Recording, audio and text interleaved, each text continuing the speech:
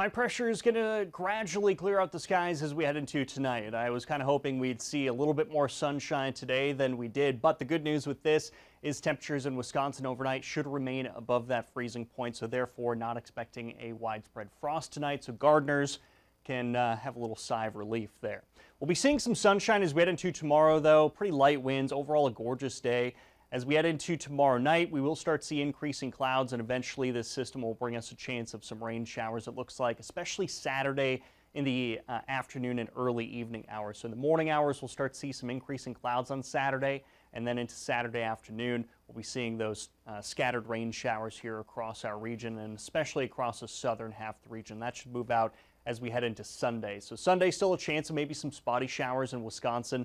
Minnesota side should be clear, and we'll see a breezy wind out of the northeast, so expect it to be cooler around the head of the lake. As far as how much rain we can expect, really not anticipating a whole lot across northeast Minnesota. The southern half of the region has the best chance, maybe seeing anywhere between a 1/10 of an inch to a 1/2 inch of rainfall for areas of Wisconsin.